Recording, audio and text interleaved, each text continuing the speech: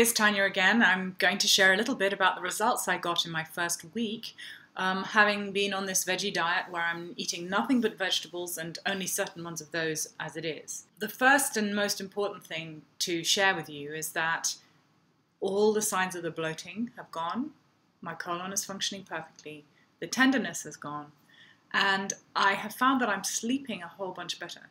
I go to bed feeling really quite sleepy. Instead of being a bit wired and then having to read and doing stuff, I'm actually going to bed, going to sleep quite quickly when I get there, and then sleeping the whole way through and feeling quite rested in the next day. So that's been fantastic. One of the things that's happened is that I have found my body detoxing. That's shown up in the fact that I have got a spot on my face that has finally gone, and I also have found that I've been sweating toxins out of my body.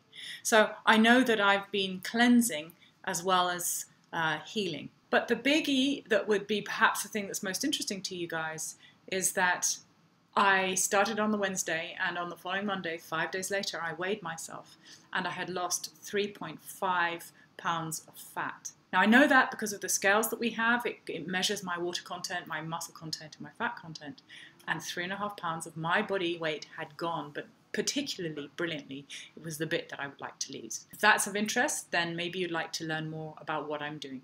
Okay, bye for now.